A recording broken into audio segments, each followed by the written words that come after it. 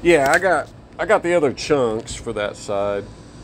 Um, the main thing was it was like you said, it was lifted up, so it really wasn't being or indicative of where it would line up if I didn't have all that gap.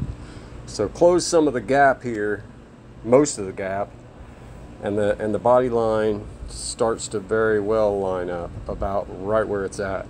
So we're gonna draw another line underneath there. This whole thing curves like this though, so it's not a straight cut. So I have to be very careful and make sure my alignment is perfect.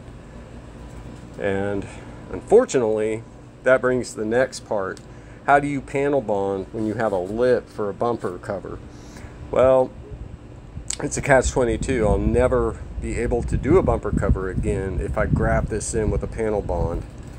So there's a couple of options. I can create a bolt-on bumper out of this, which will allow me to later on, when I have the money, put in a fuel cell and be able to take it off to access all the hoses, which is beneficial because working blindly through this little crack in that fender is a pain in the ass, to be mild about it. But the good news is, yes, once you line, and then the cool thing is there was already a line, where is it? Yeah, right here.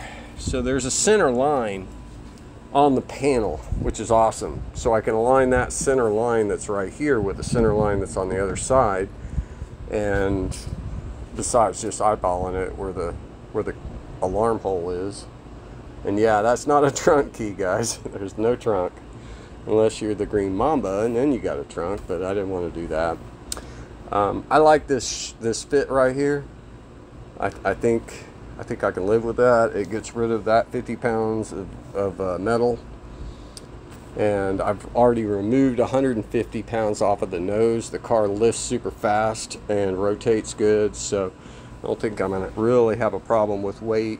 If I do, then I will probably weld on something where I can put dead weights over the diff in the back seat if I'm, on the street or no prep type of racing where it's, a bad road.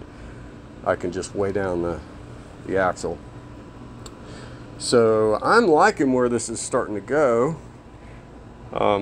Really liking it. It's starting to look kind of cool, in my opinion.